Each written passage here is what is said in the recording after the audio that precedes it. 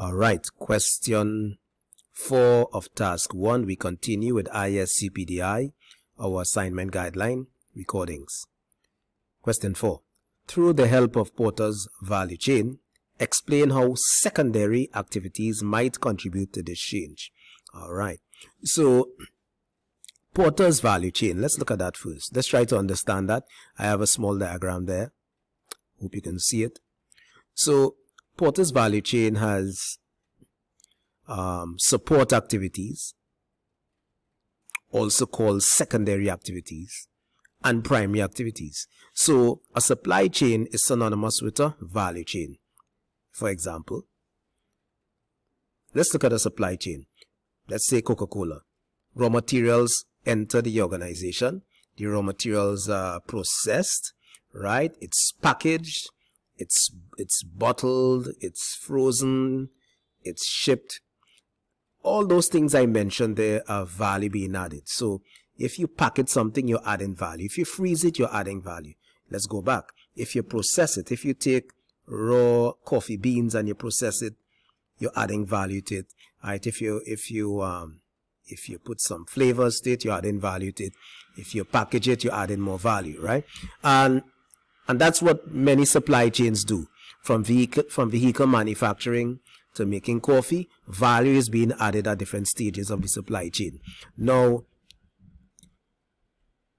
the primary activities are critical. That's like the engine room of the supply chain. In the primary activities, you see inbound logistics and operations, and then outbound. Operations might involve vehicle assembly or the processing of the coffee. Inbound will be the raw materials entering the organization, entering that part of the supply chain, right? But this cannot happen without support activities. So I'm just giving an overview of the value chain first. Support activities, as the name suggests. Support activities support in many ways the value chain or the supply chain. So for Coca-Cola, in order to get the raw material, someone must procure the raw material. For Coca-Cola, to ensure that the ERP platform, Enterprise Resource Planning platform, whatever they use, whether it be SAP or Oracle, to ensure that the IT interface works smoothly, they need support from information technology. All right. Human resource management. Human resource, they provide training, they identify persons with the right skill set, they do cross-functional training, they do recruitment. All right. Without HR, the supply chain will not be able to function. Yes, there's automation and robotics, but people are still there. Then you have firms infrastructure. That's where management is, and that's where finance is located, right? Finance is the budget holder. Nothing can be procured without finance. They are the ones that they are paying suppliers as well. All right, they have that portfolio to manage. And then you have management or the board of directors steering the organization into the right direction. No. All right, what does this have to do with the question? Now, through the help of Porter's through the help of Porter's value chain, explain how secondary activities might contribute to this change. Now, so just imagine, secondary, also called support activities. Now, if I am relocating, or if I am now sourcing my raw material from Indonesia, then it will not be business as usual, for my supply chain, for my value chain. So let's look at the support activities. That, I don't want to use the word disrupt, but that will cause some adjustments to my support activities. Case in point, right? Or some reaction. So if we have a supplier in Indonesia who is now supplying us with raw material, then that's a new portfolio. We may have to assign a buyer to that desk or to that supply stream or supply source. Yes, right.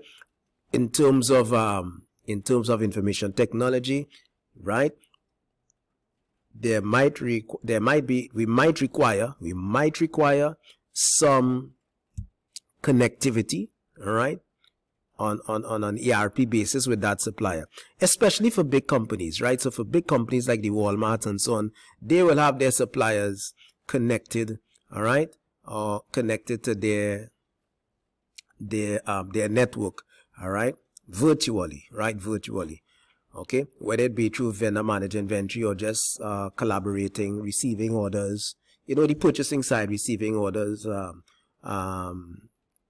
RFQs being placed and so on. So you have that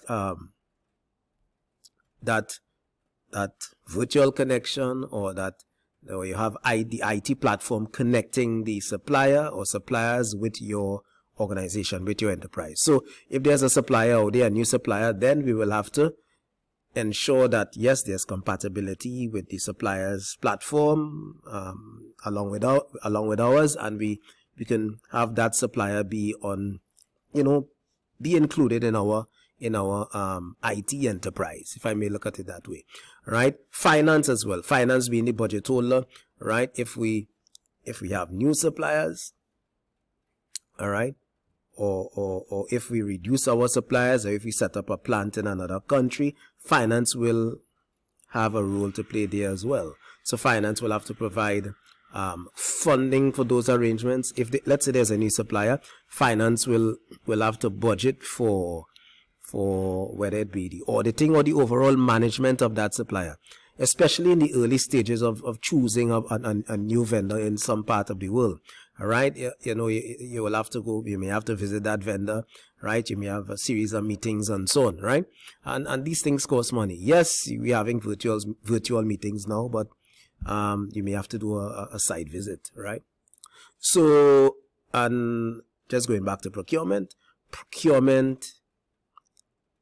has a big role there. I wouldn't say the biggest role, because it's a procurement oriented program, but we have a key role there.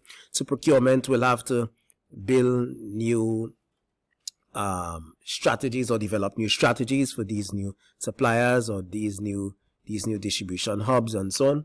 All right, so there will be new strategies, right? We may have to assign a new fleet of trucks, or we may have, I did mention that we might assign someone to the desk to manage that particular supplier and so on, right? So support activities, also called secondary activities, will see their role being adjusted. They will have to make some adjustments, sorry, right, with the configuration of the supply chain network, right? So if the supply chain network goes through some kind of change or changes, then it will affect HR, right, in terms of manpower and training, and who would be assigned to where and so on, all right? Who will visit the supplier, who will be assigned to the particular desk. We may have to recruit new people. We may have to move someone, well, with consultation from the department head of procurement. We have to move someone from one procurement portfolio to another, and so on, right? So that's the idea behind this, right? So let me read my guideline. An overview of Porter's value chain will do well here at first. So what you should do in answering the question would be to talk about Michael Porter's value chain. You can have you can use this diagram as well, or any other. In the case of secondary activities, also called support activities, and their contribution, IT, for example, will be required to align or configure the software to suit the new design. Yes, correct. For example, a network that integrates the upstream vendor through, say, vertically backward integration, right, will see the supply side of the business fully adopting the existing software. Yes, correct. All right. So vertically backward integration is when your supply chain takes control of a supplier, all right, sorry, upstream.